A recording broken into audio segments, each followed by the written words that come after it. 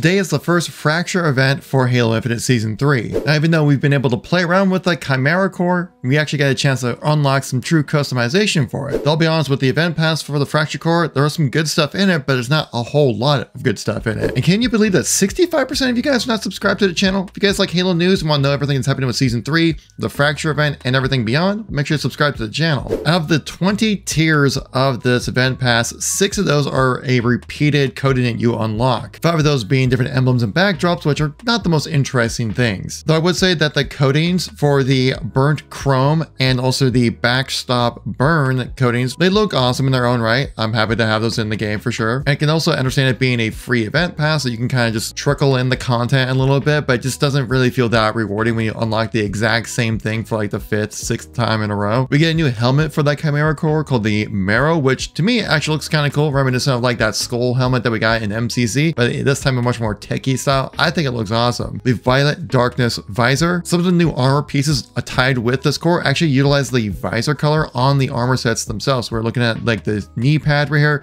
which utilizes the visor. We have the 2 shoulder pads, which are basically the entirety of the visor, the wrist attachment, as well as the chest piece, all utilizing the visor coating. So it's a cool way to kind of add some more utility to that crosscore customization that we actually do have in the game at the moment. We also get the set breakpoint stance on top of the whole thing. And if you complete all your weekly challenges, you unlock the facing firewall coating for your Spartan. Now the Chimera event runs from today, March 21st, all the way until March 28th. So you have a week to get in and jump in and get all the unlocks for yourself. Now it will come back throughout the rest of this season. Some dates have been leaked out there, but not concrete, so I don't really want to share too much. But just know that if you don't unlock everything this week or have a chance to play this week, it will come back. And given how easy it is to unlock things now through the challenge system and also progression within the Halo Infinite, that it shouldn't take you too long. Now, obviously, one of the biggest things when it comes to the addition of Season 3 are the new maps. The map Oasis totally changes how vehicles play within Halo Infinite's big team battle mode. If you want to know why, check out this video right here. Thank you all for watching. Catch you on the next one.